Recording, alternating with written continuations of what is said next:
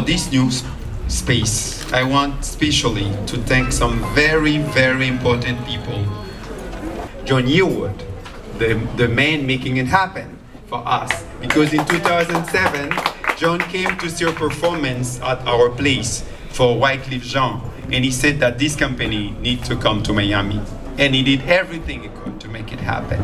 The last time I was here, I was with John Richard, and we saw an amazing performance right next door in a dress rehearsal of one of Jeanguy's pieces. And John turned to me and said, "Can you imagine how much better this would look at the Arsht Center?"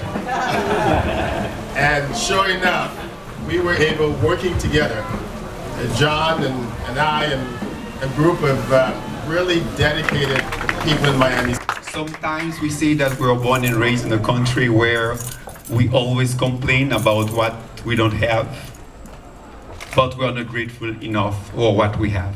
Thank you to all my supporters, the dancers, the drummers, the artists working with Ayikodans, because sometimes we are working on a project.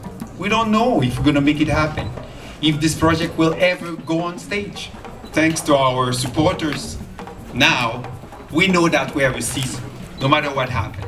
We're going to have some very rough time, but the season is happening somewhere, somehow, at the Arsht Center for the Arts. And I will ask gracefully to John Richard from the Arsht Center for the Arts to say something. We go inside. We have a beautiful studio inside. I would like to express our gratitude to the Arsht Center. I know that Jeanguy is a choreographer, and now he's a contractor, and he's a construction worker.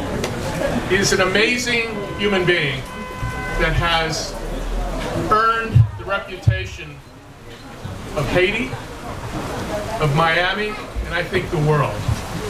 I want to thank everyone that has allowed us to be part of Ayikodans.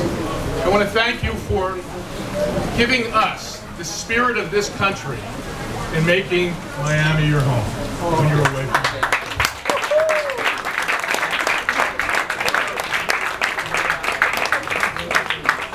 Now the man.